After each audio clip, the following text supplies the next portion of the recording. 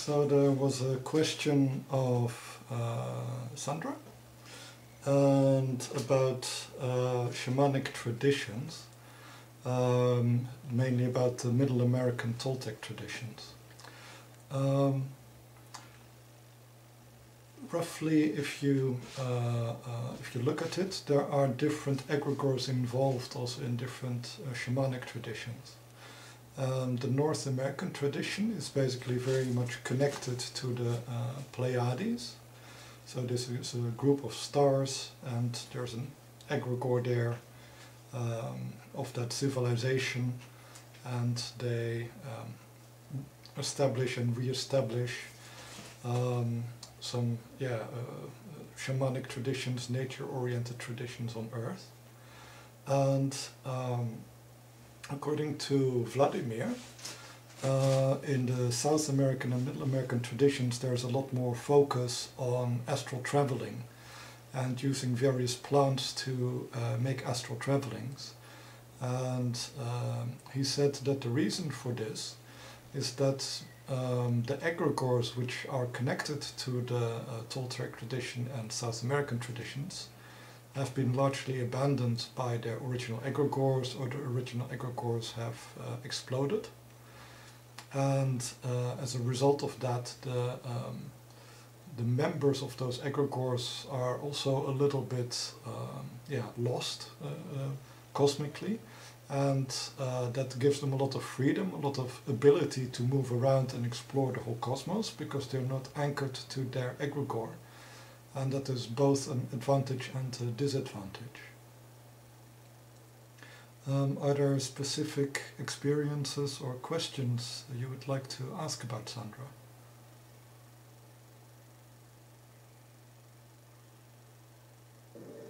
Zigurd, to tulkosi. Nu īstenībā es nebiju. Zigurd, tu dzirdi? Hello.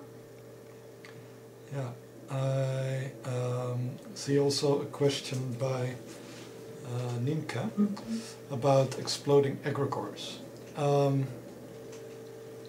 Basically, an egregore can be seen just like a family or a company or a political party. It's a collection of individuals, and these individuals are trying to work together in a certain organization to achieve a certain goal. And in the same way as a family can split or fall apart, or a political party can, or a business can, in the same way also an egregore can. In general, this is due to there is too much internal tension within the egregore. In general, an egregore has a certain level of consciousness, a certain layer where most of its members are. Some members are a bit further, some are a bit behind, but the differences are not too big. And if the differences can become very big, then the egregore needs to be quite old and well structured to prevent it from falling apart. Because people on different layers of consciousness have very different ideas of how to achieve the same goal. And because of that, tensions and ruptures can start. Okay, I see another question coming up.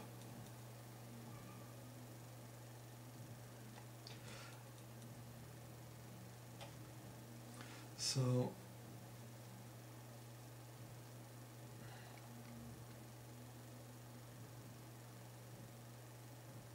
okay.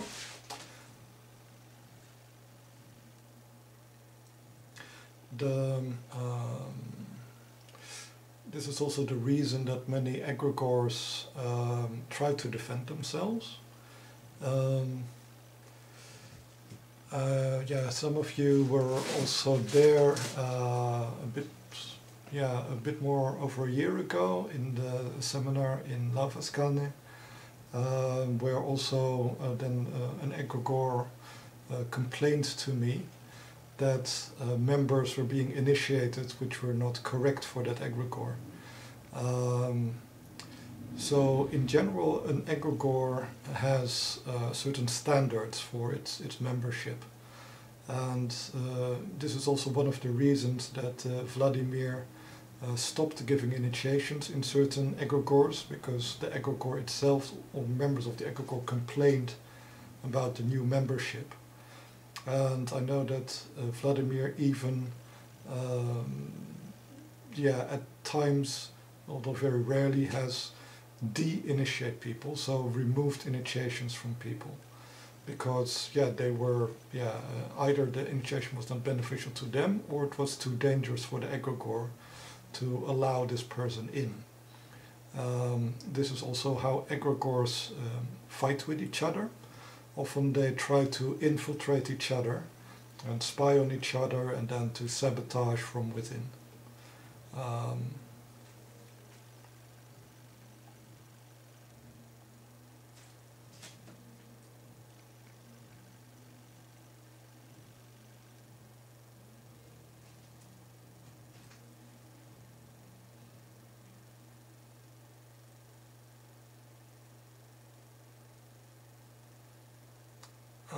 Okay.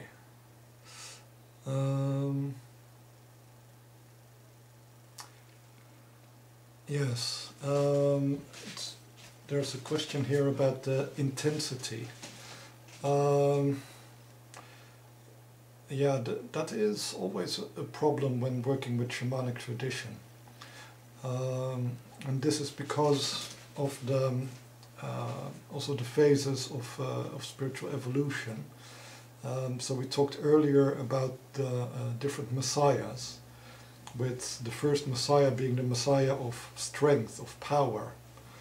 And this is also the messiah of the shamanic tradition. So it is not a messiah of love or harmony, of knowledge within these shamanic traditions. It's mainly based on power. And ultimately the goal of the shamanic traditions is to make the spirit so powerful that it doesn't matter what happens on a physical level or on an emotional level, and that just to give the person a total control over their emotions, ultimately also over their bodies, over their thoughts, to use everything as a tool for survival. And in shamanism, there is generally a lot of fighting. Just like animals, shamans are territorial, and the territory can be determined either by geographical location, or certain people or places are claimed by one or several shamans. And just like with animals, generally shamans show their strength, show their power, and threaten the other person. And after this display of mutual strength, if the difference is big enough, then one shaman will back off, will allow the other person to have that territory. But if the shamans are closely matched, then sometimes they will, it will come to a fight to determine who is the strongest. And by fighting, they learn from each other. So in the tradition, and in many older traditions, also in Judaism, it is very usual to fight with your teacher, because the teacher is actually there to pose a challenge. Every time you fight them, you learn something new about your weaknesses, or you can see how the teacher uses his or her strength. Also, about 15 years ago in the school, it was very difficult for the more powerful people, like Galina, to visit the school, because everybody would try to pick a fight with them to learn from the strong people in the school. I was not in Laufaskalny this year, so I don't know what exactly happened. But what is very important, if you are in a way working with aggression, with fear, with lust, with all these intense energies which have a lot of power in them, is that there is a tendency to move towards lower energies, towards lower vibrations, because these lower vibrations in a way can push away higher energies, and in a shamanic battle there's always the risk that the two combatants will go on lower and lower and lower vibrations, and ultimately both of them will be harmed, or they will get caught up in a lot of fear or anger or stress, and it is very difficult to recover from that. So with the battle, it is generally good to have like a short battle and then time to recuperate or to rest and to rebuild yourself, because if you fight continuously, your awareness is going to descend quite strongly. And also the lower you go in vibration, and the more you get focused on power, the more likely it is also that you will slip into the dark cosmos.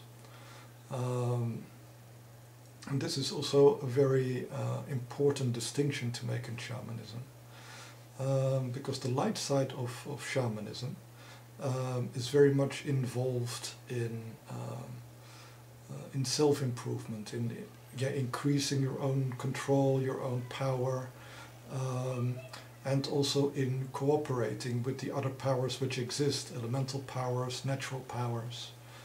The dark side of shamanism is more interested in appropriating power. Instead of developing your own power, stealing power from others or using other people's power or the powers of a certain place, and possibly by trickery, possibly by consent.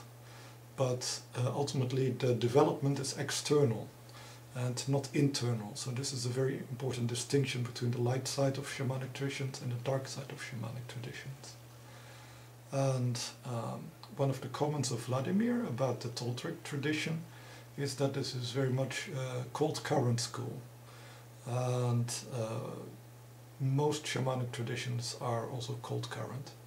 But yeah, that also makes it a little bit more dangerous, because the heart and love and compassion is not strongly involved as a guiding principle. And some of the shamanic traditions have evolved to absorb in a way the teachings of the last Messiah, but yeah, some of them haven't. And this was also very much the mission of the Spanish missionaries, of Christopher Columbus, to connect the existing traditions in North and South America with the Christ impulse. But unfortunately it's became racial genocide and extermination of that culture instead of enriching them with a Christian impulse. Okay. So are there more questions or comments on the shamanic issue? Okay. Oh, something coming.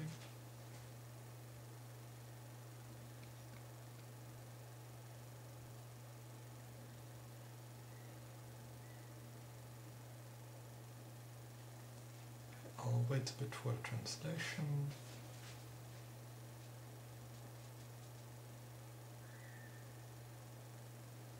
Also within shamanism, it is very easy to do summonings. Power attracts power, and shamans are generally powerful, and so they tend to attract also powerful beings. It's very easy for a shaman to invite a powerful spirit. Controlling that spirit or controlling the power you summon, that is quite difficult. And especially like Western European shamans who haven't really grown up in a shamanic tradition are often ill-prepared. They do rituals and summon powers which they cannot completely control or comprehend. So this is one of the mistakes which is often made in a shamanic tradition. Working with a power animal is more often done in the North American tradition. The power animal has basically several functions. The first thing is actually the stage at which you attract the power animal. Um, every animal has a certain strategy, has certain tools for survival, a certain method of dealing with problems. And depending on your own natural personality, such an animal may recognize, like, okay, you are trying to be like me, and you're trying to solve problems in the same way as I solve problems. And because of that similarity, it may feel interested in working together with you as a teacher or as a guide.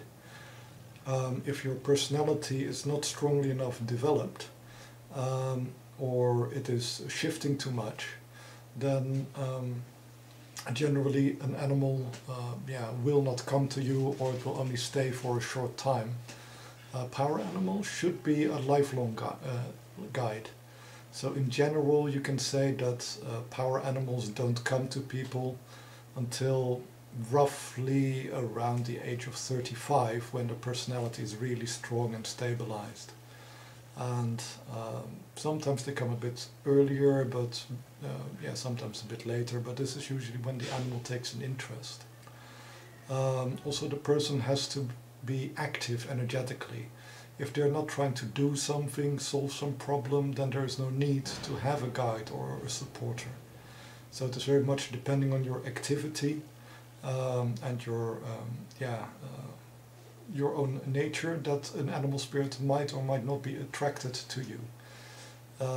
So in the tradition I come from, the Cherokee tradition, it is actually not done for you to try to get a power animal. You just have to allow the animal to pick you when it wants to. So the dominance is really, of the decision is really with the animal, not with the human. This is also in the Cherokee tradition very much out of respect. You don't try to force things before you are ready. The power animals have some very nice strategies. So if you're in a problematic situation, you can ask the animal to come into your body and guide you or take over for a while, so that the animal can in a way show you how things are done. Many shamans also heal in this way. They have a healing totem, a healing animal, and they allow this spirit to come into their body, and the spirit performs the healing or does it together with them, and then leaves again. It is possible for one person to have several power animals, and these usually represent different parts of their personality. Depending on a situation, like a person might need strength or might need humor or flexibility, and usually a different animal teaches those qualities to their human. And what is also important is to give attention to those qualities in yourself regularly, so to maintain an inner harmony, because otherwise also the power animals will leave if they feel they're not needed or not called upon. A power animal is actually very comparable to a spirit guide, but generally on a slightly higher level of awareness. So they're very connected to the collective consciousness of their species, and they can thus draw upon a lot of knowledge and power. So in a way, like your guide can be, for instance, a dog, and it is very much dog as a power animal, which is important, and then to a small degree your own power guide is more an individualized version of it. So they're not nearly as individualized as humans, but there are differences between power animals of different shamans.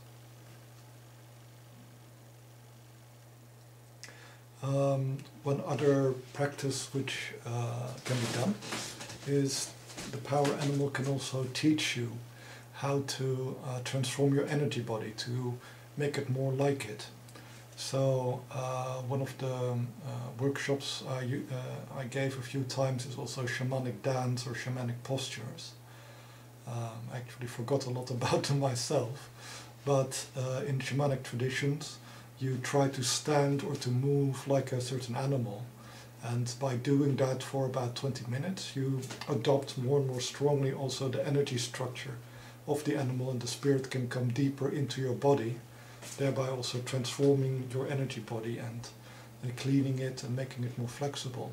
So these shamanic dances, they are not just to honor the animal, but also they are very healing, they also give insight. But this is more the North American tradition rather than the Middle American tradition. Some things which are very specific for the Middle American tradition is that they tried to create their own ladder. So we talked in previous lessons about the golden ladder or Jacob's ladder, by which angels can come to the earth and also spirits can ascend to the heavens. In the Middle American tradition, they also created a ladder, and generally by sacrifice. Say they would sacrifice beings with more or less overlaying levels of consciousness. So they would sacrifice corn and plants, different types of animals, humans, and in this way they also primitive humans or more highly evolved humans in different states of awareness.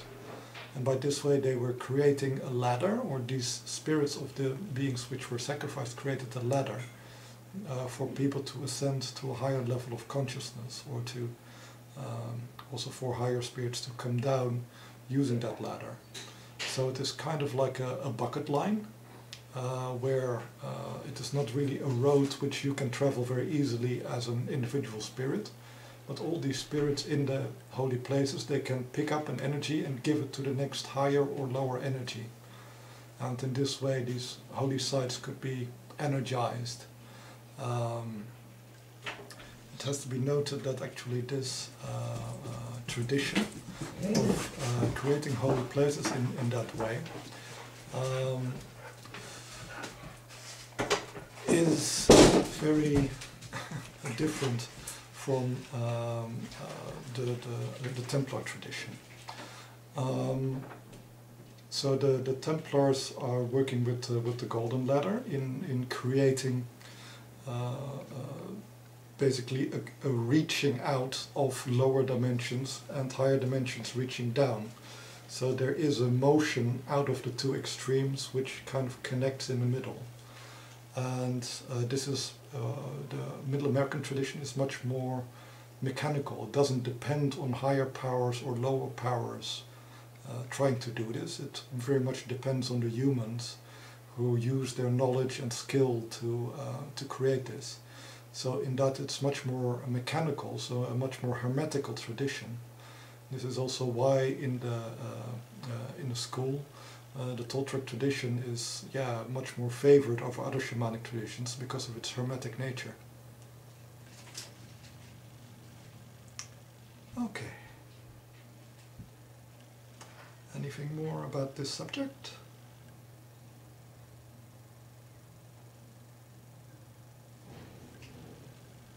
Oh, something more coming.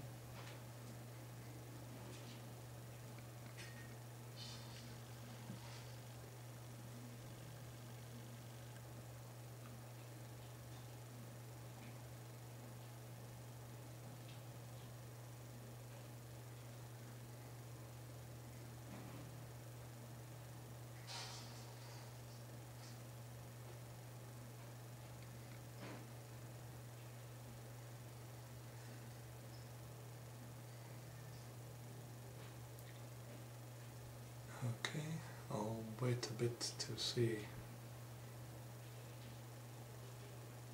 Okay.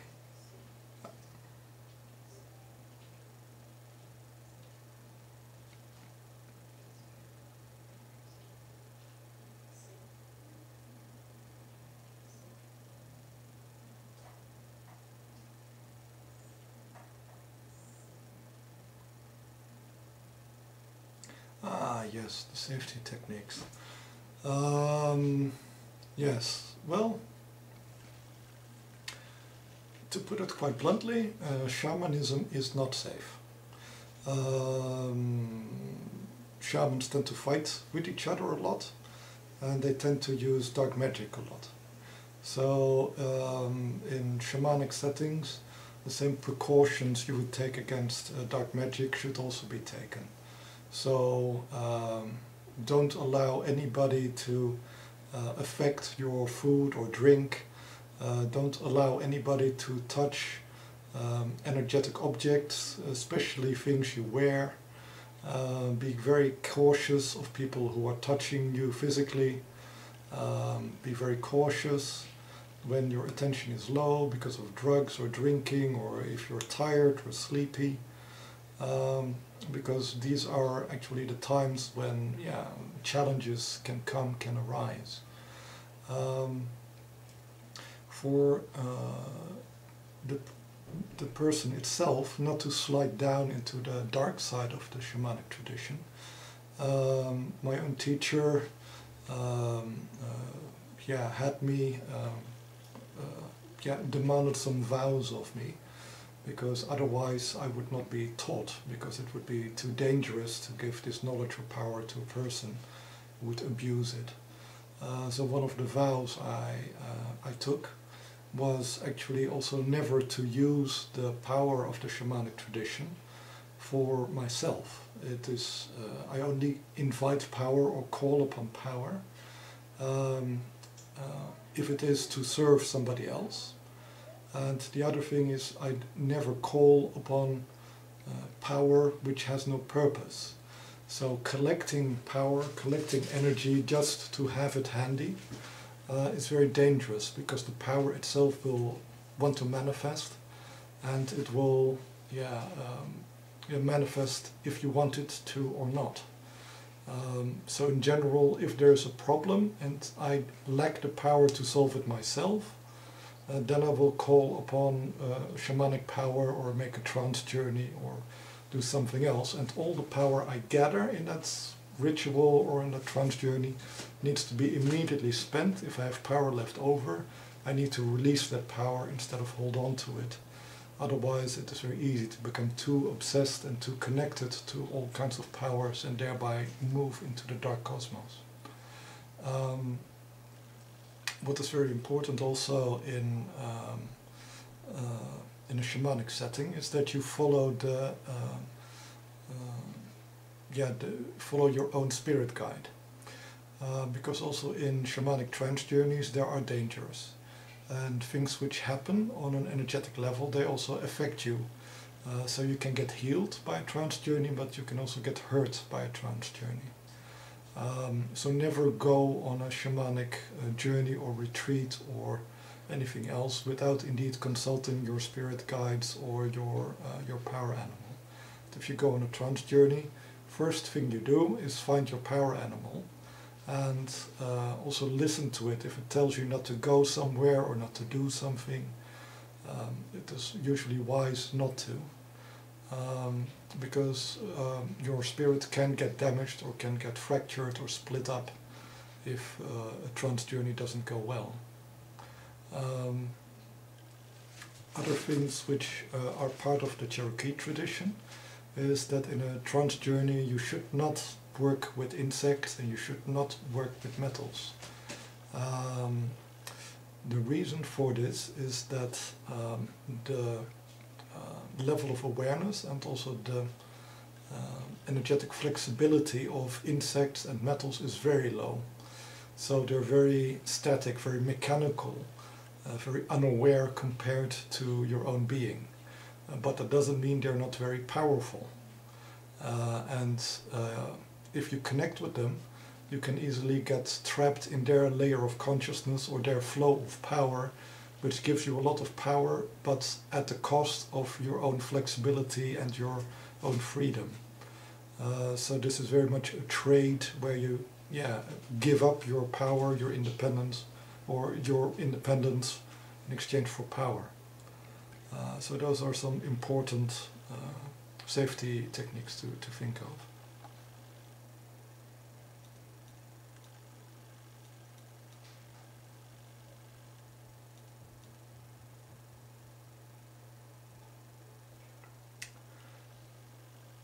Okay, it is said that malevolent spirits abide only in the middle world, not in the upper.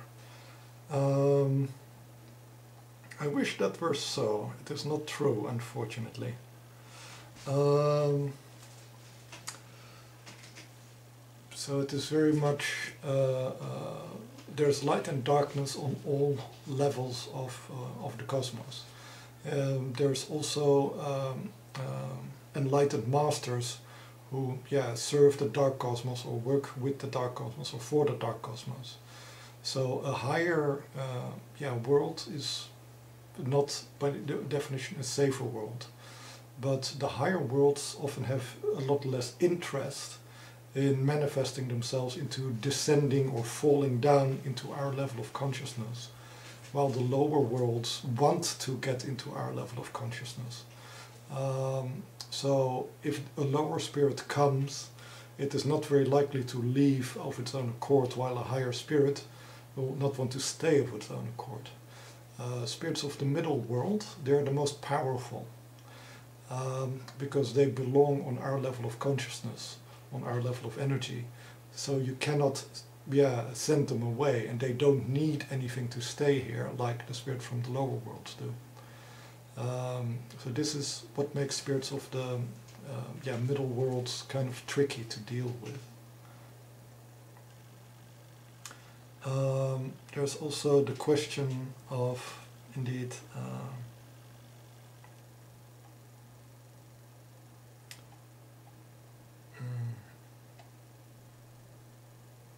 okay, so let me get that straight. So it is here said that the upper world is related to spirit guides and the lower world to power animals. It is actually the other way around. So the, on the level of unconsciousness or subconsciousness and elemental powers and the very primitive nature powers which are connected to the elements, these belong to the lower world in shamanic tradition. Our own spirit guides, our ancestors, tribal elders, other humans, also a lot of nature spirits of mountains, of trees, of lakes, of rivers, of oceans. They all belong to the middle world.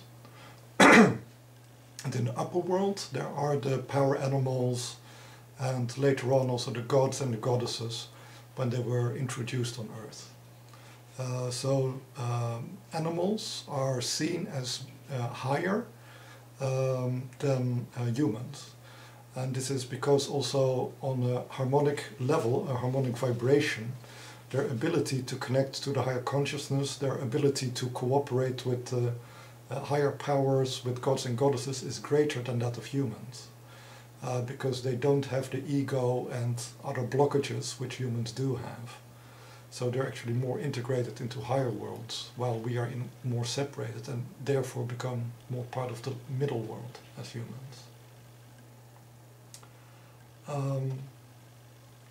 So insects and metals are considered to be very much part of the lower world. Reptiles are considered to be just like any other animal. So they're also seen as a part of the higher world. So mammals, fish, amphibians, birds, they're all seen as, their spirits are seen as part of the higher world. And they come down sometimes in physical bodies, and then also just like us become part of the middle world. But their natural state is more high than ours. And humans used to be also very much more in the upper world, but through the process of individualization and the development of our mind, our thoughts, we are separating ourselves. And ultimately we need to learn how to use our personalities, our egos and our thoughts in such a way that they're only a benefit and not a hindrance anymore. So this is still a process of spiritual evolution. So we have some things which they don't have, but because we are so unskilled in using them in the correct way, they're more of a hindrance than a benefit on a spiritual level. So the question is, what about the snake? The snake is, a special kind of animal, as in a way all burrowing animals are. So like bears, but also you have the ground squirrels, rabbits, mice, all animals which dig holes. The in a way the surface of the earth is also seen as our surface level of awareness. And by being able to burrow or to go under rocks or into the ground, you can actually go into the subconscious. So the snake is seen as a very powerful healing animal, because it can solve problems which exist on a subconscious level. So just like bear, they're very good at psychological problems, psychological healing. The snake has one other advantage. In a way, it sheds its skin, so it is very much able to let go of old things. It is very much about cleaning, about purifying, also about wisdom, about recognizing the value and the worth of something. While bear is a bit more primitive. It's much more about power and focus and taking your time. Snake is seen as much more flexible, as a more powerful totem than bear in that way. So it is very different from the Christian perspective, where snakes, bats and cats are seen as very evil. In shamanism, basically all animals are seen as positive and good, but some are more easy or difficult to work with. So for instance, raccoon and coyote, they're well known for their humor, which also means they can play tricks on humans to deceive them, or to but also to help them to develop their intelligence. So using riddles and things like this. So every animal has a different path they can guide you on.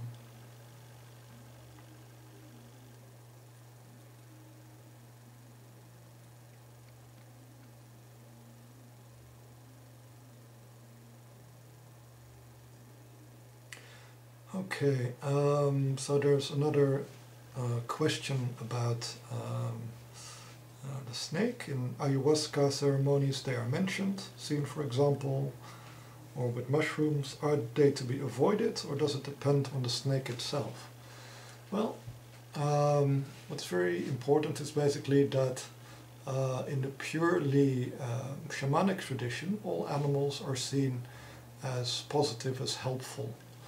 A lot of the shamanic traditions have become mixed with Christian traditions.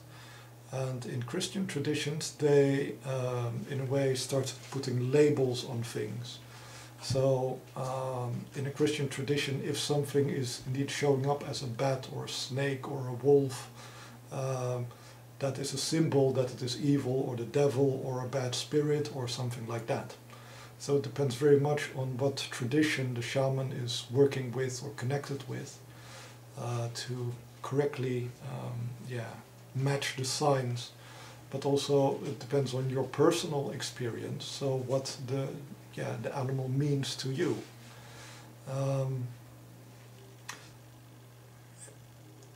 What is also a little bit confusing is that often in trance journeys, the animal will fight with you, or will eat you, or you will eat it, or something like this. But this is not to be construed as something negative. It is to be construed as a method of becoming one, or getting to know each other, or joining. Because by fighting each other you both show yourself, you manifest yourself. And by eating it, or by being eaten, you absorb the power, or you allow that power to come into you, or the other way around. You become part of the collective consciousness of, for instance, the wolf or the snake or whatever you're eaten by. So this is not something to be feared. What is... I've never had real problems with any animal spirit or something like that. Usually the evil spirits which did show up, usually took more the form of rot or decay or bones, like things which have no life force, which are not growing, which are not moving forward but are moving backward. So this is to me how a lot of symbolism shows up in the trance journeys I do. And it's very important also before you do a mushroom or ayahuasca or other journey to get your own, make contact with your own spirit guide. In theory, the shaman who's leading the ceremony should protect the space, should cleanse all the participants before the ceremony, and also keep the space and the participants clean during the ceremony. Because a lot of subconscious things and junk can come up or can come out.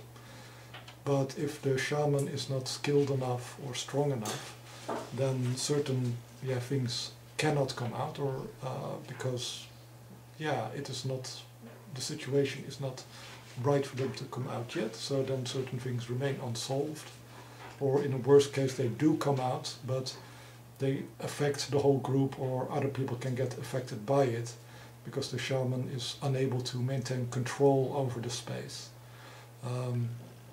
In general, it is safer to work with a smaller group, or the shaman needs to have be very strong or have several helpers to help protect the space.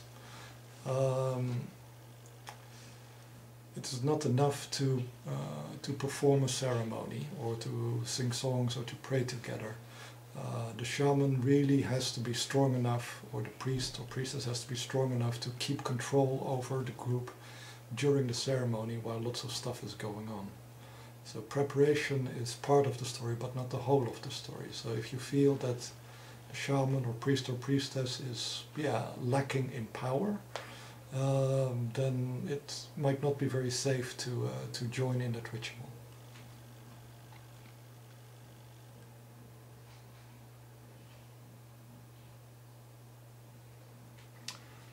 Should one do a shamanic journey together with his or her power animal due to safety reasons? Yes, always.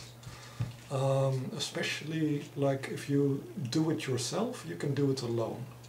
But if you use a plant or an animal substance to help you, so a psychedelic substance, then you should always do it.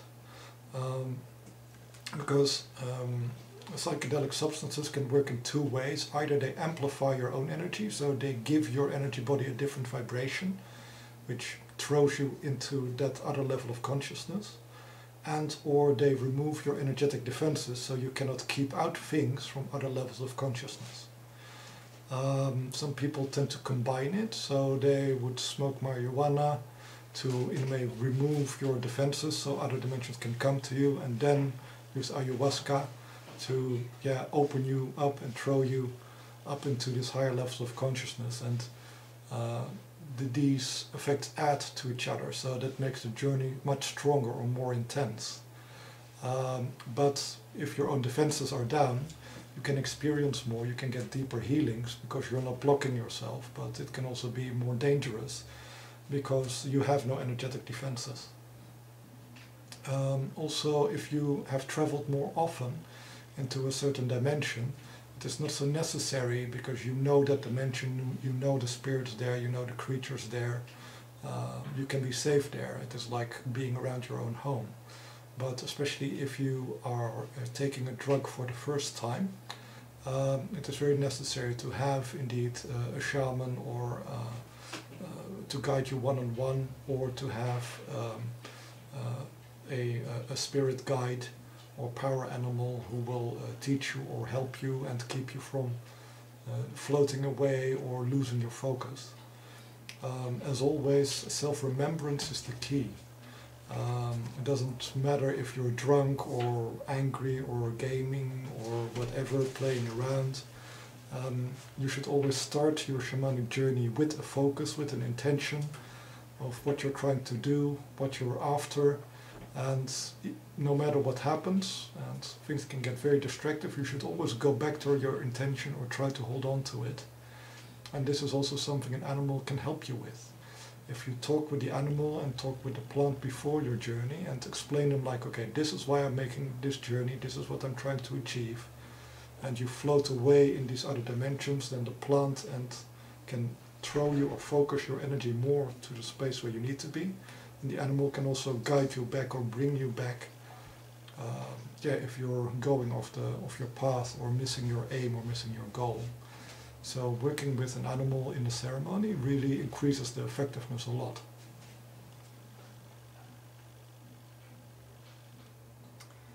Okay, gosh, yeah. More questions? And what about birds? Yeah. Okay. Birds are very much seen as being connected to greater spirits. So the birds are often seen as carrying messages or impulses from different egregores. They can also carry impulses from gods or goddesses, or also from greater spirits like spirits of great lakes or seas, oceans and mountains.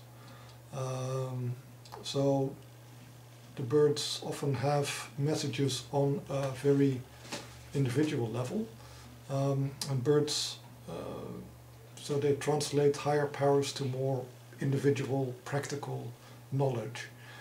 So they often give warnings. The owl is very famous for giving warnings. The raven is very famous for bringing messages from people who died, or ascended masters, or gods and goddesses. The bird is also very much a symbol of initiation, of allowing you or helping you to connect with an egregore or a higher power, a god or a goddess. The most initiatory bird is actually the bat. So the bat is the one who flies into the night, who in a way can make connection with things which are unknown to you, which are mysterious to you. It's like the Pluto influence. And I think maybe because of this, because the bat was very much used also in Western shamanic tradition to make a connection with many spirits, it was very much associated with the devil by the church later.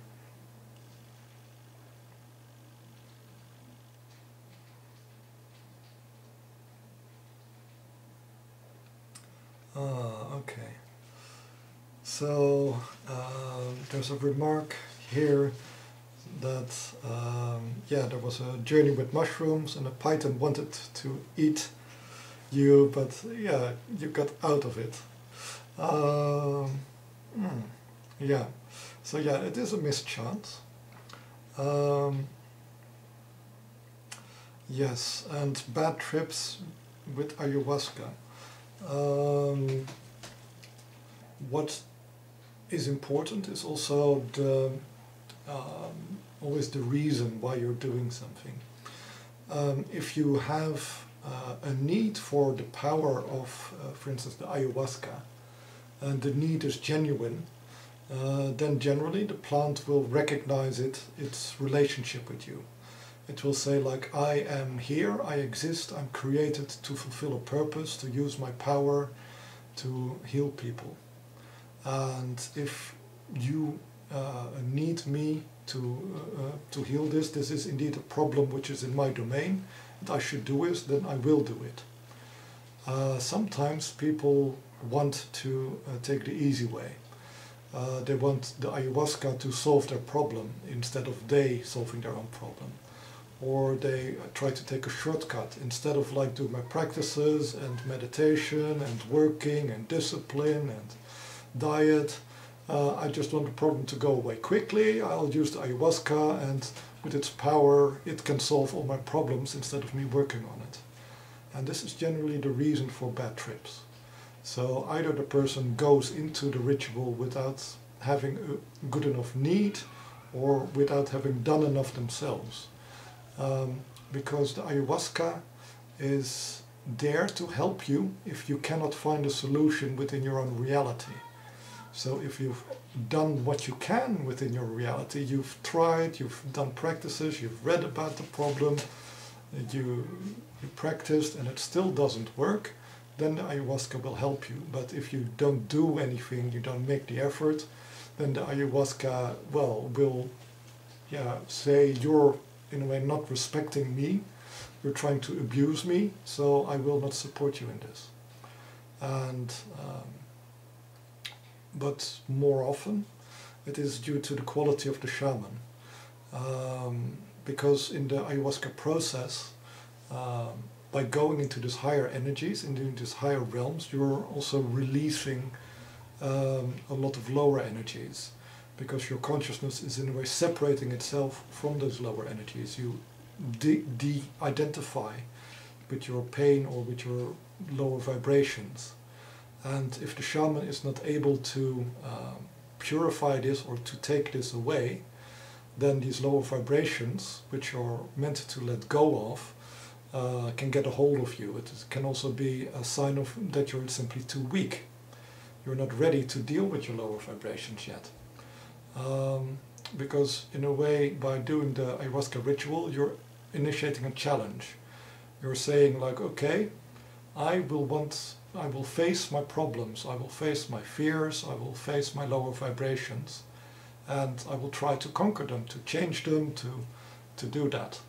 But yeah, if you're too weak and the shaman is too weak, then ultimately these lower powers will maintain their hold on you. They are controlling you and they will continue controlling you. And during the ayahuasca ritual, you can lose the fight. So it is often good to prepare. In the South American tradition, which I experienced in Ecuador, also and I talked also with the ayahuasca plant, and it considers this very normal, is that the shaman consults the plant for every person who wants to take part of the ritual. And by talking together with the plant, the shaman will say like, it is good or it is not good for you to do this ritual, and also decide which people are or are not allowed within the same group, because everybody has to be safe. So it is very much the plant who has control over the ritual and the process, and informs the shaman what he or she should do or how he or she should work with the contestants. But I noticed that many Western shamans, they don't do this or don't know how to do this, so they just organize a ritual, everybody who pays some money comes, and there's no real talk or it is very unprofessionally done. And because of this lack of skill, this lack of wisdom, this lack of cultural integration, cultural wisdom in the ritual, many people have bad trips. But a properly prepared and done ayahuasca ritual should never result in bad trips. Challenges, yes, but ultimately you should be ready for the challenge, or you should not be allowed to do the ritual.